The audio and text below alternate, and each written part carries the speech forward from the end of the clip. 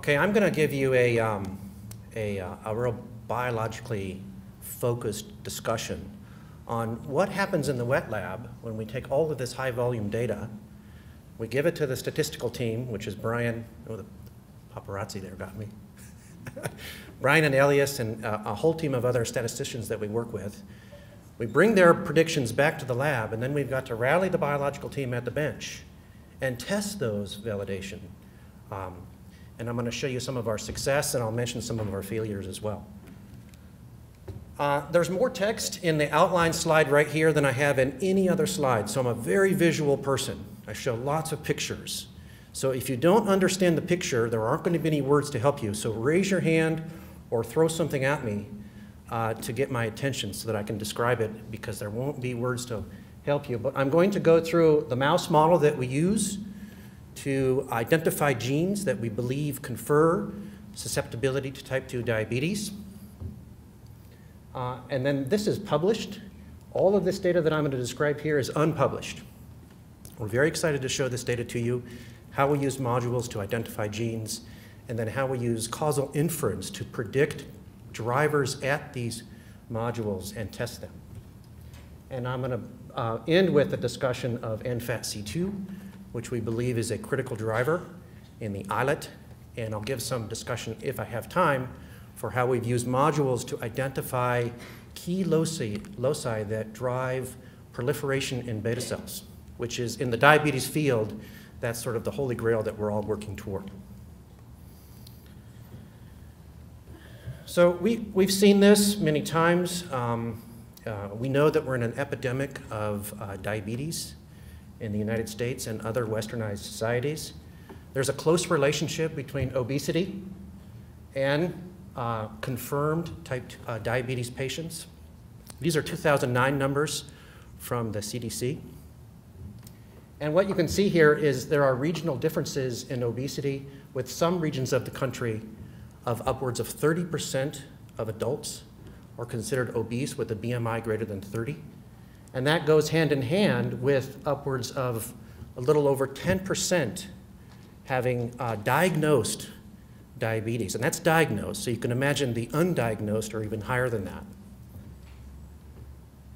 We see this in the news all the time. Local governments are outlawing super big gulps in an attempt to control this epidemic. We think that this is largely environmental. It's inactivity, it's diet, whereas this is genetic. Clearly there's a relationship between obesity and diabetes, and we believe that the environmental factors that contribute to obesity unmask the genetic susceptibility that confers diabetes. We model this dichotomy in these two mouse strains.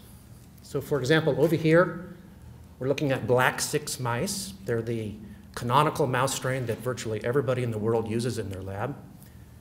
And over here are BTBR mice. We can make both mice equally obese by deleting leptin, which is a hormone that controls their appetite. So leptin deficient mice spend their entire day eating. We can make black 6 mice obese, BTBR mice obese, but the black 6 mouse, despite morbid obesity, never becomes diabetic. Whereas the BTBR mouse always becomes diabetic. So with these two mouse strains, we've now separated obesity from diabetes. And we think of the BTBR as an animal that is genetically predisposed to develop diabetes in response to obesity. And we've spent 10 years exploiting this genetic difference to identify key genes that confer that susceptibility. And there's two ways to think about it. You can say, well, what is it the BTBR mouse does but shouldn't do, right, that gives rise to diabetes? Or more interesting, what does the B6 mouse do to allow it to avoid diabetes that the BTBR mouse fails to do? And down here I'm showing you plasma glucose plotted here on this axis. All of these animals in this part of the curve are the black 6 mice. This animal right here is the BTBR that at 10 weeks of age, when obese, develops severe hyperglycemia.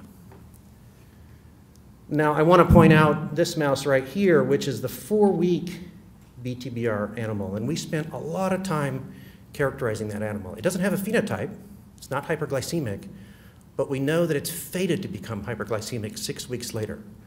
So we actually phenotyped this animal that doesn't have a phenotype. It has a fate. And we're spending a lot of time looking for biomarkers in that animal that portend diabetes 1 month later.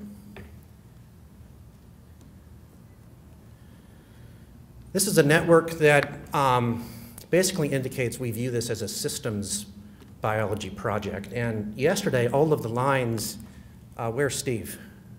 That were connecting the various tissues were of the same thickness. And then Steve showed a weighted network versus an unweighted network, and he said weighted networks were better.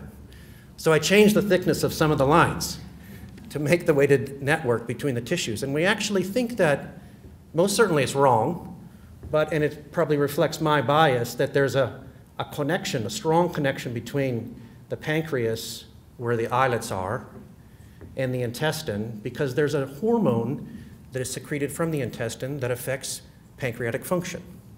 So I don't mean to imply that the brain doesn't do anything to the adipose. What I simply mean to imply here that this is sort of my biased view of this systems process between these tissues. Taking a systems approach, we isolated multiple tissues from our mouse, brain, islet, liver, adipose tissue, 2 different muscles, as a function of 3 variables: their obesity, whether they were black 6 or BTBR, so strain, or age. And these were very strong contrast conditions in this study.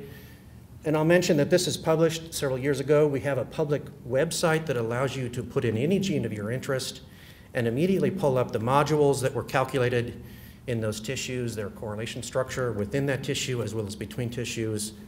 And basically what you can see here is these are the modules that we learned, and this is a slightly different way of looking at it. These are the heat maps, looking at the expression of the genes. So along the top here would be the animals. These are the genes, and these colored bricks are the modules. And when you see this sort of vertical pattern here, it shows the coordinate nature of the expression of the genes.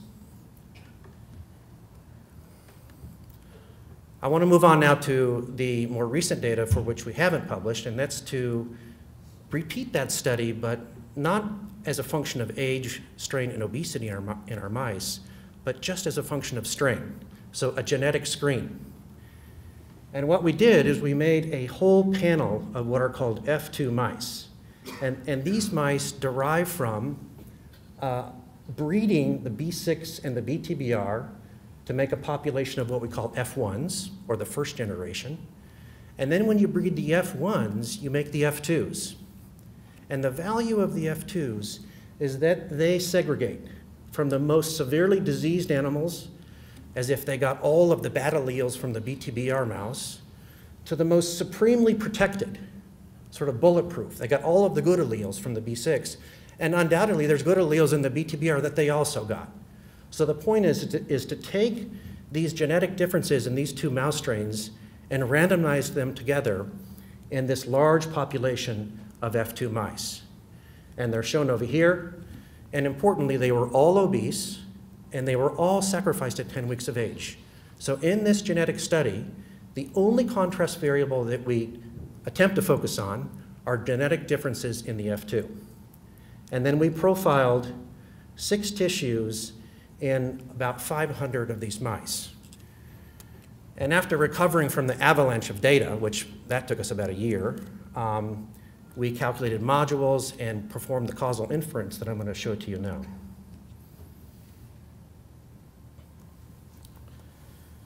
To make the point that in the diabetes field, there's a great deal of attention being focused on the islets. It's the only cell type in your body that makes and secretes insulin. And if you lose islets, you're in trouble. In type 1 diabetes, your immune system attacks your islets and they die. In type 2 diabetes, they die because you become hyperglycemic and there's glucotoxicity that kills them. So if you lose these cells, you have no choice but to take insulin through a syringe. And so there's a great deal of interest in trying to protect these cells from dying or better, promote them to grow. And if we could do that, we would have a better alternative to the treatment of diabetes. These are islets from one F2 animal that happened to have very high glucose and low insulin. Whereas these islets are from a different F2. In fact, this was a cage mate of this animal, as judged by its number, has lower glucose and much higher insulin. And you can just see that they're bigger, they're juicier, they just look better. When they're pale like this, they have much lower amount of insulin in them. And so somebody should say, well, mouse. We all know that working with mice, it's very noisy. These are islets from single mice. How do you know that that's really meaningful? And so we isolated islets from 500 mice and calculated modules. So here again now I'm showing modules. So these are the genes. There's 500 mice, and you can see the red and green stripes. And Peter's going to raise his hand and he says, wait a minute, those are not signed, those are unsigned modules. And yes, they are. Otherwise, you would see the scruffiness that he said was features of the signed modules. So that doesn't affect the point that I'm going to make here. We recalculated the signed modules, and I'll show you that in a moment. But what I do want to highlight is that there's a module right here that I explode over here that is super enriched with cell cycle genes. I forget the Bonferroni p-value is like 10 to the minus 100. So we just call this our cell cycle module, or CC module. And we've been on the track for this thing for about 8 years now, because now we have this thing in our genetic study. And I'll show you in a moment that it maps as EQTL. I'll explain what that is. But this is very important to us. And I want to show you that an animal that has sort of red expression of these genes is better off than an animal that has a green expression. So green is a decrease, and red is an increase in expression. And if I simply sort the mice based on their expression of just these 200 genes, which are cell cycle in nature, and just the islets, you can see that they give rise to animals that are more protected against diabetes versus those that are not.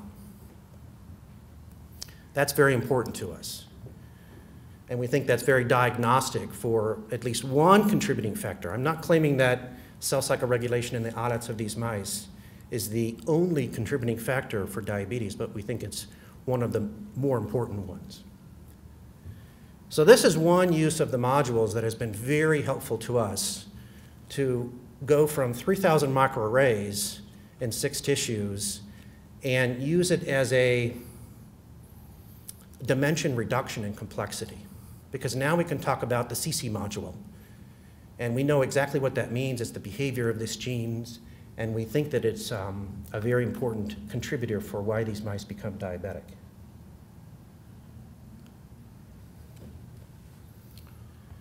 I was telling Steve at lunch yesterday, this figure comes with a lot of pride as well as a little bit of embarrassment, because it summarizes the about 6 years of work. And what we're looking at here is the EQTL, which were identified in these 6 tissues. And each colored dot here is a gene, or actually the expression of a gene.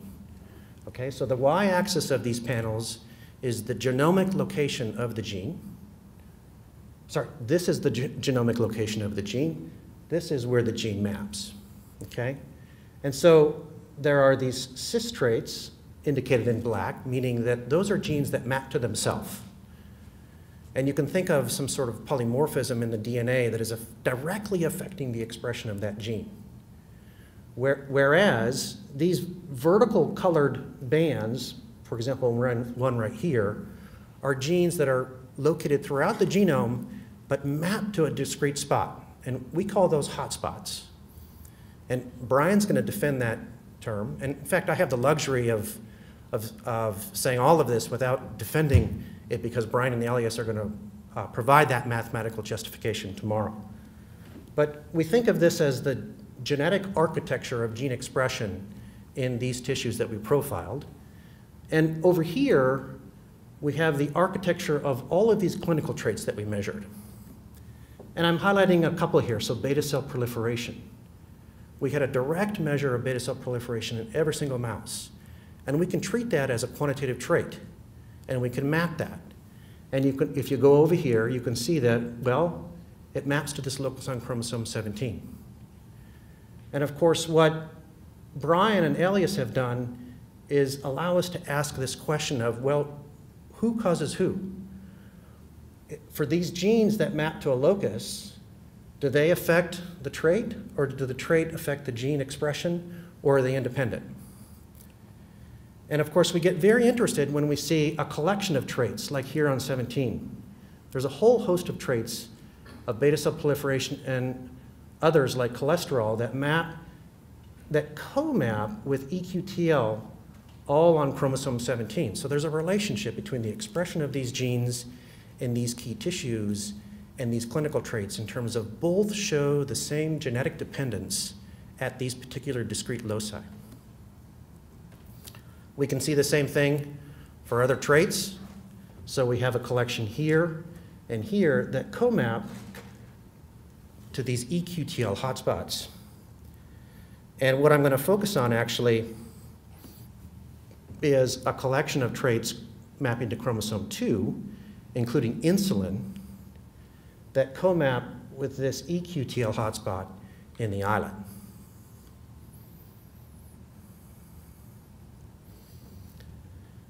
Before I do that, I blow up the architectural plots for the first three tissues here, and you can really see a lot of fine detail here.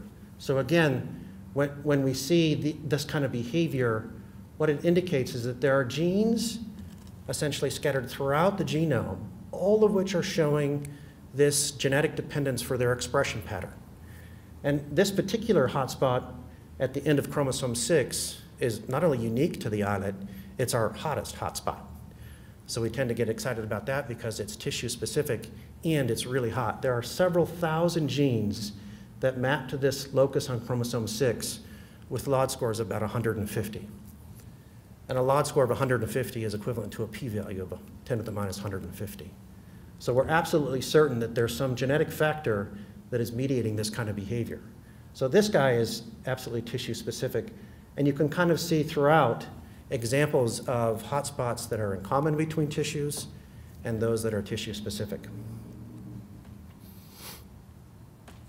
We think of these as implying a driver. So for example, a cis trait, as I indicated, is if the expression of gene A located on chromosome 1 maps to that locus on chromosome 1, we call that a cis trait.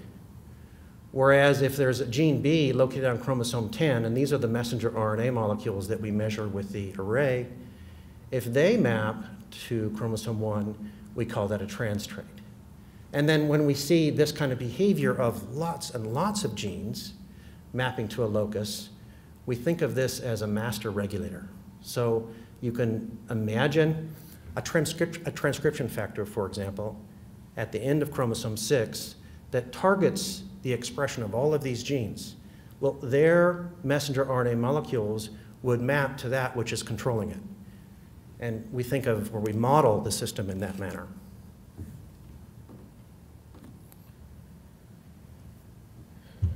One of the early things we did when we had our profiling is we asked, well, can we integrate our data with the human GWAS? And there's about 130 genes that have been identified in human GWAS studies that have an association for type 2 diabetes in human studies. And we asked, well, are they expressed in the islet? I mean, if they're playing a role in the islet, they ought to be expressed there. And I'm showing you here that the vast majority of these genes, in fact, are expressed in the islet. And there's a lot of attention now in the human genetic studies to indicate that the genes associated with type 2 diabetes are likely playing a role in the islet directly, either affecting the health or the function of the islet. And I show you these are the GWAS genes here. These don't appear to be expressed. They could still be playing a role in diabetes, but maybe in other tissues. And we asked, well, if they're expressed in the islet and if they're playing a role, to explain diabetes susceptibility in our cross, will they show genetic linkage? And the answer is yes, they do. So here I'm looking at a measure of the number of EQTL that map to a locus. The top panel shows that for male mice. The bottom panel shows that for female. And the tissues are color-coded. And if you look here on chromosome 2, there's this big black skyscraper, which are a lot of the GWAS genes mapping to chromosome 2 in the male islets. So not only does this show tissue specificity, it shows sex specificity, and we actually see that a great deal in the mice, is sexual dimorphism in their behavior. Well, the females also have a large skyscraper, but it's green, and that's a liver.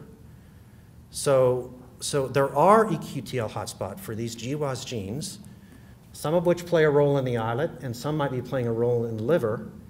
And can we actually validate that as playing a role in the function?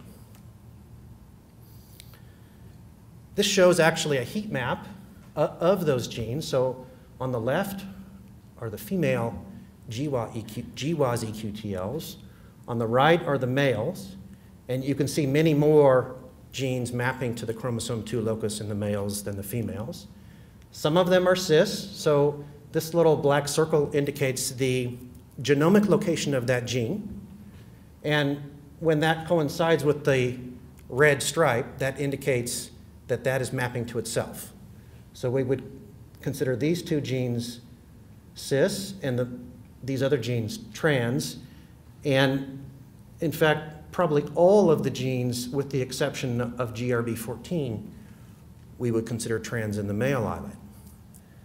Now again, based on that previous model that I showed you, that implies that there's some regulator sitting here, some transcription factor or something that is affecting the expression of these genes to mediate their trans linkage to this locus. Because remember, these genes are spread throughout the genome, but their messenger RNA abundance is showing a genetic dependence to this locus. And we infer that to be some sort of regulator. Some of the genes go up and some of the genes go down as a function of genotype. So if you look over here, you can see that these genes are actually showing an increase as a function of genetics. So in the F2, at every single position in the genome, there's only 3 genotype possibilities. It's homozygote B6, it's a heterozygote, or it's homozygote BTBR. And we can ask, as a function of those 3 genotypes, what is the level of expression of every gene? And you can see that these genes are going up. So blue is a decrease, white is intermediate, and red is an increase. Whereas these genes are going down in their expression with each copy of BTBR allele. And a similar pattern is shown over here for the females.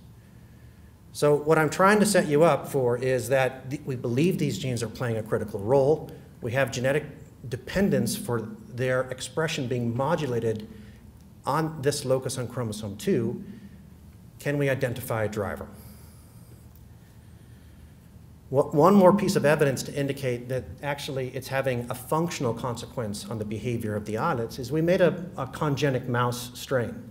So here's chromosome 2, and we took a little chunk of BTBR and inserted it into an otherwise B6 animal. Okay? So in everywhere else in the genome, it's B6, except for this region on chromosome 2. And the region that we chose to insert is that region that these GWAS EQTLs are present. And so the argument is, if they're playing a role and we insert that BTBR sequence into an animal, does it give rise to a change in its behavior? And shown down here are what are called glucose tolerance tests. So you give the animal an oral glucose bolus, and then you measure plasma glucose as a function of time. And as it goes up and down, that's a function of glucose clearance, which is mediated by the release of insulin from the pancreas. So you can see over here in the females, whether they're B6 or the BTBR insert, there is no difference. And let me remind you that in the females, there were many fewer of those GWAS EQTLs. to the islets. But over here in the male, when we put them on a high-fat diet, you can see that the animals that have the insert have what we consider improved glucose tolerance. They do better. And they do better because they secrete more insulin. And we could reasonably say that this difference in behavior observed in the males for improved glucose tolerance is due to something that is on this insert, because that's the only difference between these two animals.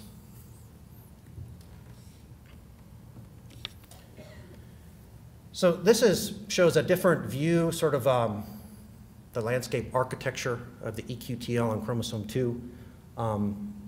This was that large peak in the liver, which is predominantly a female phenomenon.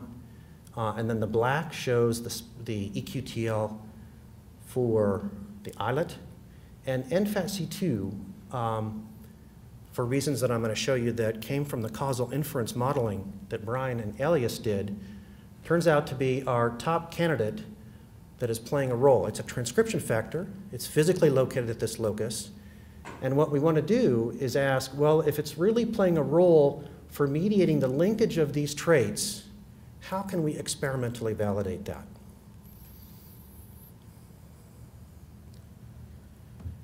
We calculated modules, as I showed you, and here we have the signed modules. So this is the scruffy feature that Peter talked about yesterday. And we have a green module right here that actually contains NFAT-C2. And when we take the module eigengenes, and I've smoked out the other ones except for the green.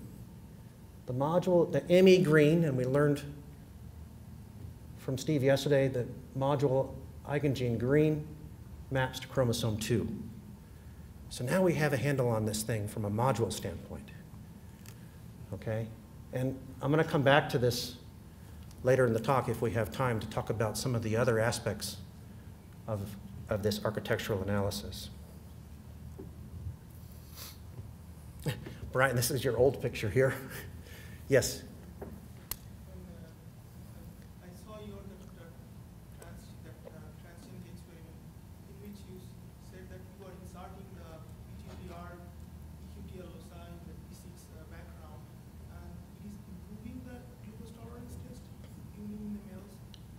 So the question is, you got it right. The question is the BTBR insert shown here into a B6 animal improving glucose tolerance? And the answer is yes.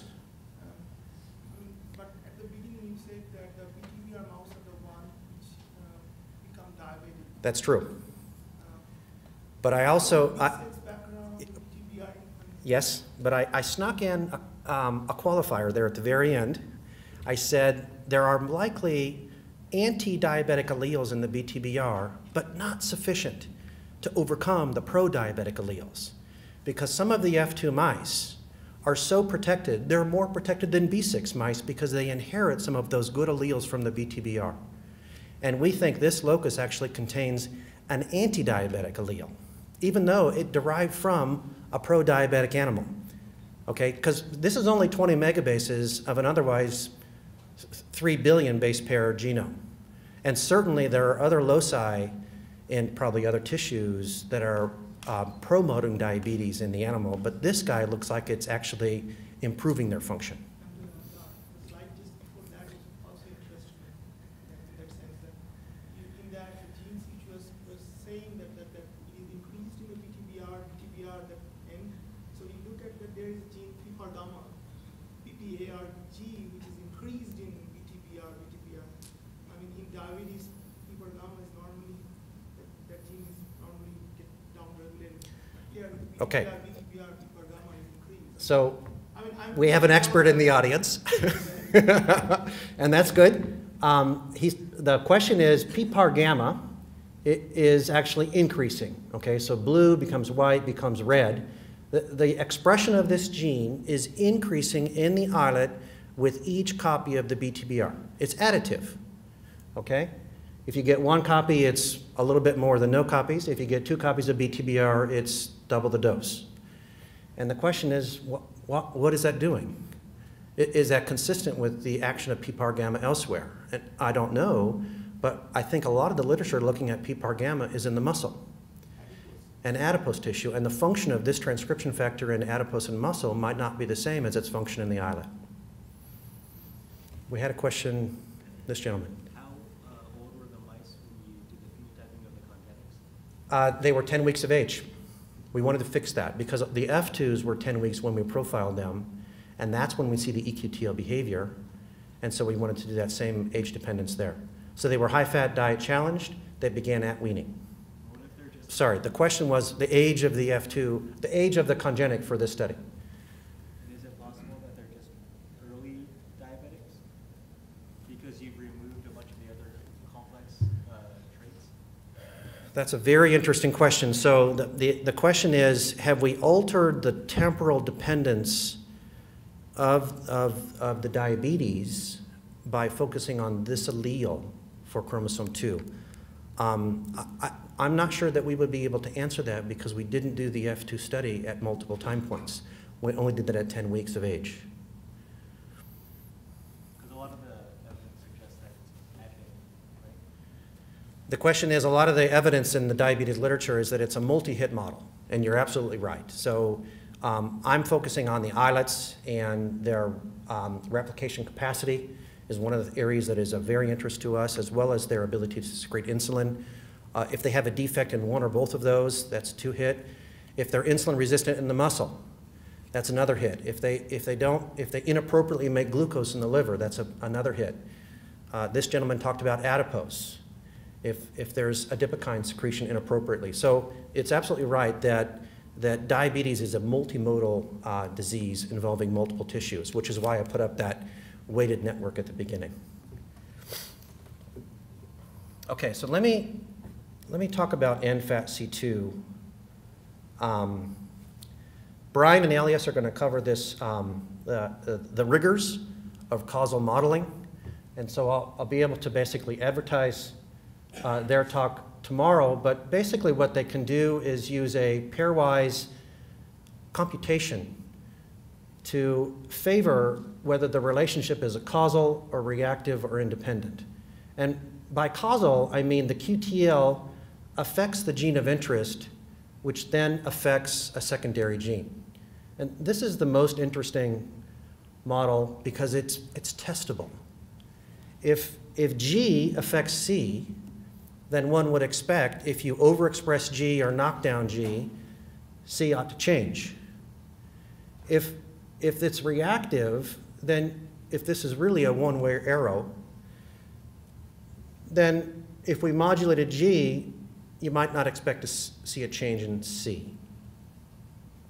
So when Brian comes back with a causal relationship with a p-value of 10 to the minus 6 or whatever it was for NFAT-C2, we get very excited because we can test that.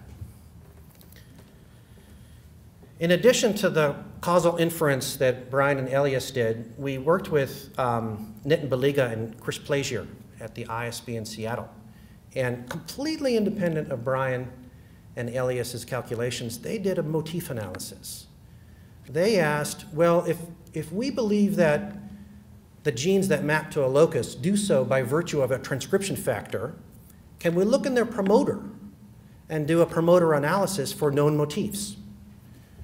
And this is Chris's representation of the mouse genome, 1 through X. And all of these lines here are meant to indicate the genes that map to this locus right here. And their color is interesting because if it's green, it has a promoter for NFAT. If it's blue, Brian said it was causal. If it's red, it's both. Okay, so there was a convergence between the causal inference from the pairwise causality test and the motif search. And this is the signature in the first 10 kb of the promoter that Chris looked at for these co-mapping genes. And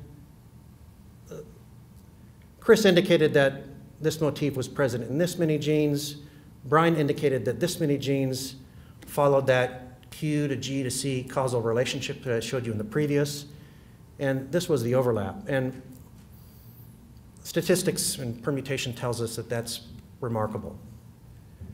So we set out to test it. And we first had to learn what it was. So NFAT is a transcription factor that can be activated. It's this little butterfly here. And when it's phosphorylated, it's inactive and remains in the cytosol. Upon calcium entry, there's an enzyme called calcineurin, which is a phosphatase, that gets turned on, and it clips these little phosphate residues from the butterfly, which migrates to the nucleus.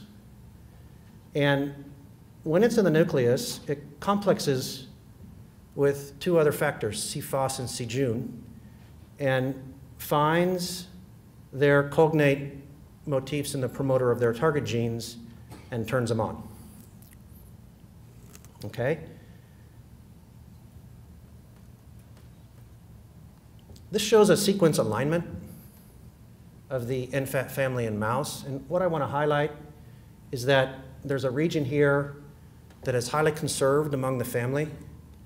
This is the DNA binding domain. There's also the N-terminus and the C-terminus that are apples and oranges among the family. So that's very important because of those, the C-jun and C-phos that I showed you a moment ago are likely going to show specificity for their binding partners by virtue of this variability in these regions. These little dots here indicate the serine residues that were phosphorylated and are the target of calcineurin. Okay, and so we had to first find a way to study this molecule, and we chose a constitutively active mutant of it, where each one of these serines, and there's 14 of them, were mutated to alanine. Okay, so they're constitutively active mutant, not requiring calcineurin to dephosphorylate. It's full blast on. We express it in the islet, and if it's going to play a role, it should do so independent of that previous butterfly cartoon that I showed a moment ago. This shows a time course for the effect of NFAT-C2 overexpression in mouse islets. And I should say that it's a real pain to work in the islet because it's completely bulletproof for any transfection reagent that anybody will sell you. And believe me, we've tried them all. So we have to make an adenovirus or a lentivirus to overexpress any gene. And that means it's $3,000 to make a virus. And so you better guess right. If you can just use lipofectamine, you can go get the plasmid for $100 and try it, but you can't do that on an islet. So we were very pleased to see that when we overexpress constitutively active NFAT-C2, shown by the red bars, and if you can just focus on the 48 hours here, essentially every red bar is higher than the gray bar for these conditions that we tested. So we're looking at low glucose, intermediate glucose, high glucose, and you can see that it's higher here, it's much higher here. This is a way to probe various pathways within the islet that govern insulin secretion. So if you add potassium, that's a non-metabolic signal that depolarizes the membrane and affects the calcium entry. And you can see that's promoted. This is a membrane permeant analog of cyclic AMP. And GLP-1, that's that hormone that I talked about at the beginning that comes out of the gut and promotes insulin secretion. And so you can see that essentially every secretagogue was promoted in response to constitutively active NFAT-C2. And that's hard to do. This system operates at near perfection. And so if you can overexpress one gene and get it to operate better, that's a big deal. It's really easy to negatively affect insulin secretion. You can do all kinds of things to make it work more poor, but it's difficult to actually make it work better. This is a separate study that was done in parallel with NFAT-C1. And actually, this is confounding us, and I'll show you why in a moment ago, because essentially, these two things are doing exactly the same thing. And NFAT-C1 is located on chromosome 18. And we arrived at NFAT-C2 because it was located on chromosome 2. But both genes are positively affecting insulin secretion. And in fact, I'm highlighting only that secretagogue which was not affected, arginine. And we don't understand that. We think it's interesting. Basically, NFAT-C1 and NFAT-C2 can augment insulin secretion when you overexpress it in the islet. We're members of the IADP, which is the Integrated Islet Distribution Program for human islets, and we routinely study them because we have to, and we want to. We want to ask if our studies in mouse translate to human biology. And I'm showing you here a failure, because when we overexpress NFAT-C1 and NFAT-C2 in the mouse islets, I showed you a second ago that they worked beautifully, but in the human islets, they didn't do anything. And you might say, well, then you're not studying something relevant to humans. And I would say that's highly unlikely, that there's probably another reason that NFAT-C2 and NFAT-C1 failed to promote insulin secretion in humans, and the failure to do so is probably going to be really interesting to figure out why. And I believe that it's biologically relevant because when I do a sequence alignment across species, they're identical. So not only is NFAT-C2 present in the human islet, it's identical to the sequence in mouse. And so its failure to affect secretion is telling us something about insulin secretion regulation. This man has a question, I saw it. Can you tell us that, in fact, C1 or the C2 here, how much was the overexpression? How much fold overexpression? What is the difference between the human expression versus the mouse expression? Is there a difference of quantitative? Okay, so the question is, what was the level of overexpression of the NFAT-C1 and NFAT-C2 in the mouse versus the human islets, and could that explain why it might not have been effective in human? And what is the natural, is there, if you check out just the islet and see the... Yes. What's the endogenous level of expression? So, admittedly, when you use an adenovirus that is being driven by a CMV promoter, and I'm going to assume there's somebody in the audience that doesn't know what CMV promoter is, so it's cytomegalovirus, and it's a very strong promoter, okay? And when we use an adenovirus with the CMV promoter, we are driving the expression hugely, probably orders of magnitude above that which would be present endogenously, okay? And that's just, it's an artifact of using viruses. It's unavoidable in our case. So we are way above what endogenous levels of expression would be. But I'm going to show you a moment that we think endogenous activity is actually present and quite high without our virus, okay? So I don't know the precise answer to how much expression we achieved, but I can tell you it's way above endogenous levels.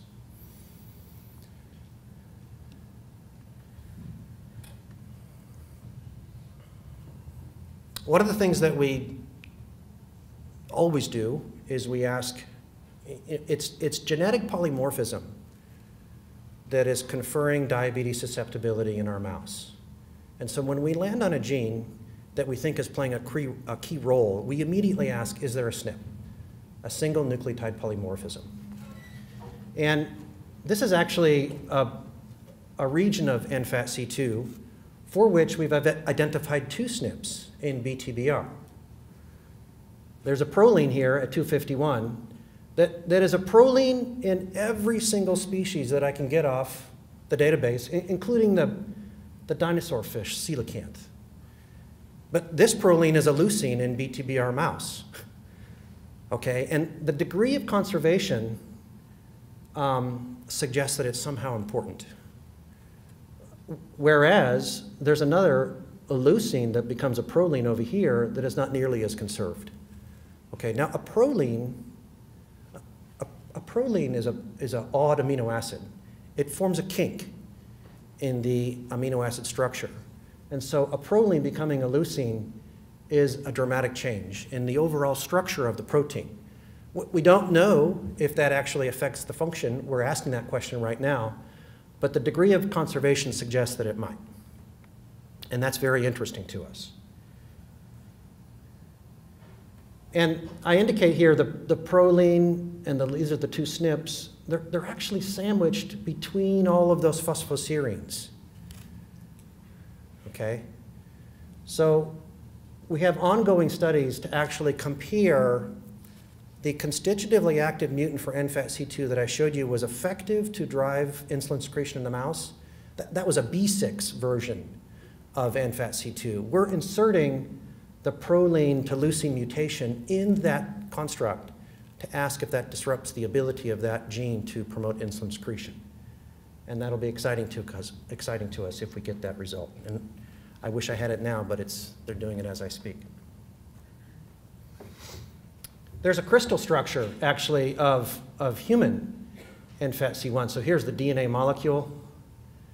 There's NFAT-C1. There are the C-terminal domain shown in red, the N-terminal domain shown right here, and it's truncated, unfortunately. So it was 399, and the SNPs that I showed you a moment ago were in 250.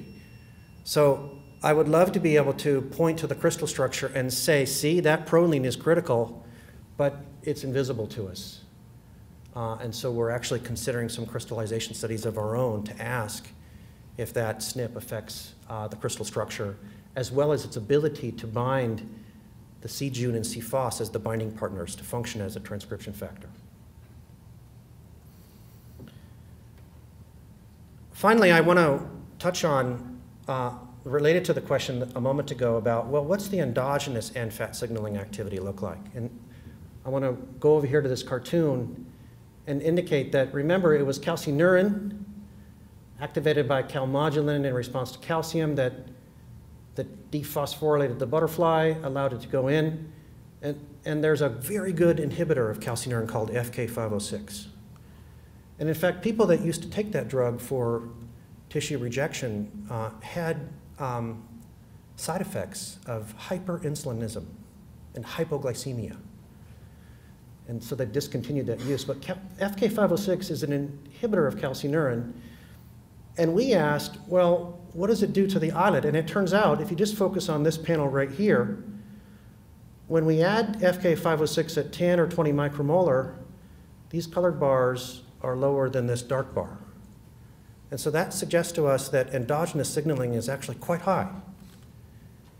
And there's some calcineurin-dependent activation of NFAT probably going on endogenously, and we're trying to study the effect of a constitutive mutant on top of that, and that's confounding our results. And it turns out that NFAT-C1 is located on chromosome 18, but in fact, it maps in trans right on top of where NFAT-C2 is located. This is a trouble for us, because if we want to test Brian's prediction that NFAT-C2 is mediating the transcriptional regulation of those target genes on chromosome 2, we might have NFAT-C1 in there playing a role as well. And so over here, it's possible that when we overexpress NFAT-C2, it can directly affect insulin secretion, or its effects could be mediated through the activation of NFAT-C1. And so experiments that we're doing right now are to use calcineurin to abolish endogenous signaling, and then on top of that suppressive condition, ask what is the effect of the constitutive mutants. And the fact that NFAT-C1 maps in trans to the NFAT-C2 locus tells us that we might get a different answer. So I'm going to end this section, and if I have time, Steve, if you let me, I'll continue on the cell cycle story. But these are the questions that are burning in the wet lab right now. So I told you that FK506 was a tool that we can use to get rid of this confounding effect of endogenous signaling and study the constitutive mutants on top of that. I think the failure of the NFATs to affect humans is really interesting, and it might be that they have sky-high endogenous activity, and we'd be super responsive to the FK molecule, and so we're doing those studies right now. We're going to study this, this SNP in terms of whether it affects function of the NFAT And I indicated that there's C-Jun and C-Phos and probably unidentified cofactors that are necessary once it gets into the nucleus. And the real home run for us in terms of validating the prediction would be that when we can overexpress NFAT, it promotes insulin secretion.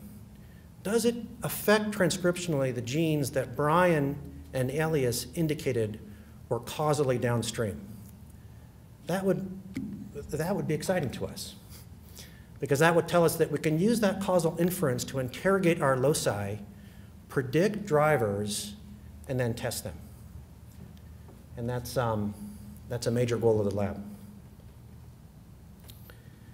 Okay, so if I have time, I'm going to spend just 4 more slides.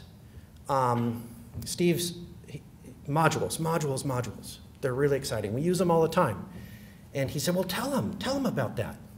And so I'm going back to the sign modules, and we've calculated those in every tissue. They're fantastic. This is that a cell cycle module has been of particular interest to us. Remember, it was the green right here, this little scruffy guy, contained NFAT C2. Well, this royal blue module, and it's really interesting if you can get a lot of modules, because you see colors that you've never heard of, like periwinkle. I don't know what periwinkle is, but you get really interesting names. But royal blue in the islet is this guy filled with those cell cycle genes that I showed you stratified the mice. There's also a cell cycle module in adipose. And in fact, what's really interesting is that the transcripts in the adipose module are nearly the same as the transcripts in the islet module. And so you'd say, well, it's okay. I mean, adipose has got to grow, islets have got to grow. It's the same transcripts, right? Well, in fact, it is. But one thing we can do is we can map it, right? So we've got eigengenes. And we use the eigengenes to map. Because remember, we did this in the context of a genetic screen. So here we have all the MEs, and you're not meant to read them. But these are the module eigengenes. These are the chromosomes. And the little red blips indicate where the eigengenes map. And if I do this, now, here's the cell cycle module in adipose, and it maps to chromosome 1, but most strongly to chromosome 10. Whereas the cell cycle module in islet, you can kind of go across here, you see a little green there on 7, but boom, it maps to 17. Yep, there's a question way in the back. The way that we map an eigengene is very similar to how we map a transcript. So for an individual transcript of a gene, we have a quantitative measure of that gene in every single animal. And messenger RNA abundance we can think of as like body weight. You do a t-test at every single locus across the genome. Now imagine doing that same thing for an eigengene, but treat the eigengene as a metatrait.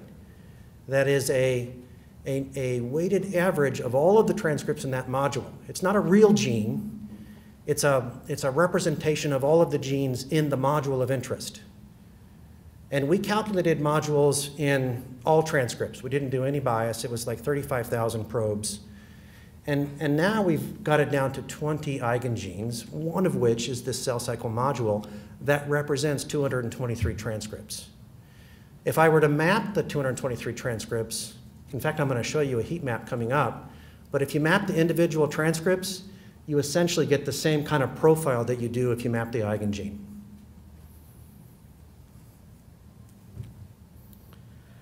So this is really interesting, and it indicates that the genetic architecture, or let's say it more simply, that the loci that control replication in these two tissue types is distinct. Now, and some might say, well, that's not surprising. Adipose, islet, they're different tissues. But again, what we want to do is identify the driver. What is the driver in islet that is mediating this behavior? And what's the driver over here that is mediating the behavior in adipose? And we can do that with causal inference and motif analysis, and we can do that using the eigengene rather than the individual transcripts. So this is the last slide. And I think it might address the earlier question, is what is an eigengene and why do that over the individual messenger RNA transcripts? The simple answer is easier. It's one trait versus thousands.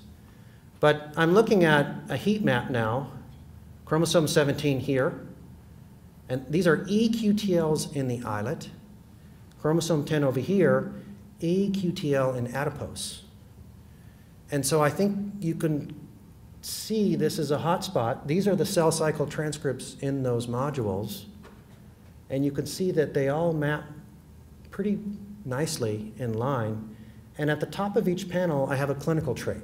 So in the adipose, it was adipose weight that co-mapped with the eQTLs for cell cycle, whereas in the islet, it was a measure of beta cell proliferation. And that's an independent validation that the eQTL for a gene actually means something, because here we have a clinical trait showing the same genetic dependence as our eQTL architecture. And so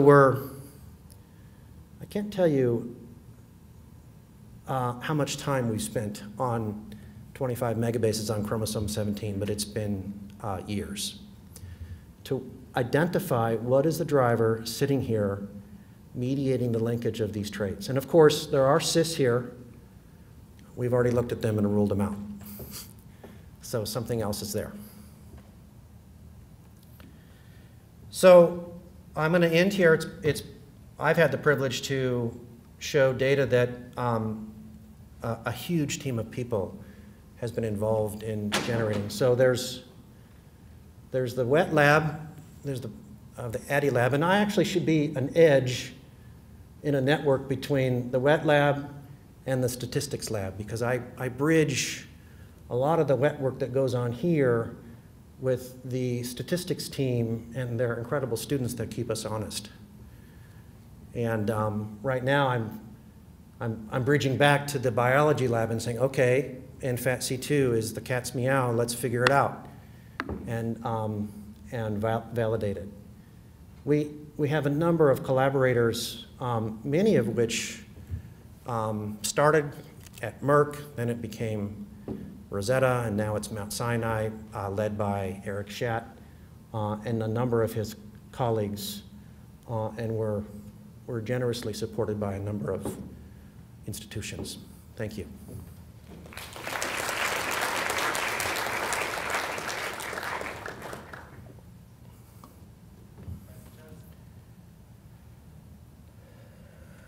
I always worry when there's no questions. Did they understand everything or nothing? Yeah. So have you checked to see which drugs affect NFAT-C2 and then assess whether they have any anti-diabetic properties? So the question is whether we have tested any drugs that affect NFAT-C2 and whether they have any anti-diabetic properties. So as I indicated, FK506 and other drugs like it have been used in the past for tissue rejection. And in fact, they do have a side effect of hypoglycemia. That would be consistent, right, with what I was showing you. And as far as I know, there are no drugs that directly affect the transactivation activity of NFAT-C2. So we don't have any, and I'm not aware of anything other than the calcineurin targets that I talked about. And we haven't tested any in our animal yet ourselves. Peter. Would you be able to narrow the search space for the regulator that causes? So you see a cell cycle module, it would lead, at least me, straight to a hypothesis that something goes wrong with the cell cycle in the islets, and that's why the islets die, because the cell cycle doesn't progress. And then you said in the beginning that the glucose, the high glucose is somehow toxic to the islets. So would there be a bridge between high glucose toxicity and the cell cycle? Is there something that you would use as biological insight to guide your research for the... Well, the search has to begin with the gene that is located at that locus. And because we did our study in an F2 intercross, the genomic resolution is that. It's 20 to 30 megabases. And when you land on a gene-rich region like we have there, there's about 350 genes physically located at that locus. So that's our search space right now, is 350 genes. And it need not be one, actually, that has an EQTL. I was describing to Steve yesterday that it can simply be a gene that has a SNP that affects function, but not an expression QTL. So we actually have to consider every single gene sitting there. And there's link RNAs now. It could be a non-coding RNA playing a role. So our search space, I think, has been dramatically reduced because you're right. The animal that fails to increase beta cell replication in response to obesity is in trouble. That's BTBR. In that 2008 paper, we actually identified that cell cycle module, and it was very important because the failure of obesity to upregulate that module was present at 4 weeks of age, the pre-diabetic animal. So you could argue that the defect actually was causal, not related to the reaction of disease state. So now we've gone on and tracked that same cell cycle module in these F2s, and that's where it maps. So we've gone from 30,000 genes to 300. And that's our search space now, we believe it's the same genes in this module that were in that genomic study, and now we have the loci to which it maps. From the animal study, you came up with this cell cycle group of genes, and I believe I have seen some papers where people have shown that cell cycle genes are differentially expressed in the insulin-resistant subjects in the human studies also. I mean, have you tried to compare your data with the gene expression study in adipose muscle or islets which are available for, which compares insulin-resistant versus insulin sensitivity versus diabetic versus non-diabetic? Do you see any overlap of these genes? So I believe the question is, have we compared the module enriched for cell cycle in islet to a cell cycle module in other tissues? My question was, these from the mouse data, have you compared this group of genes, what is the status in human, islet or human adipose? Yes. So And those data sets compared insulin sensitive versus insulin resistant individuals. we published a paper a few years ago showing that another transcription factor, FOXM1, was in the cell. The question is, have we compared our mouse data to human data for genes involved in cell cycle regulation? And the answer is yes. In a paper that we published showing that FOXM1, a critical gene in our module, not physically located here, but not a driver at this locus, is capable of inducing proliferation in mouse and human islets. And the expression of genes that it targets in the mouse and the human islets are very similar. And the expression of those genes correlate with BMI in humans, as it does in the mouse. So we believe that a collection of the transcripts that are listed here in this module, in fact, do have cross-validation in human disease state. But that doesn't inform us about what the driver is yet, because none of those genes are at this locus.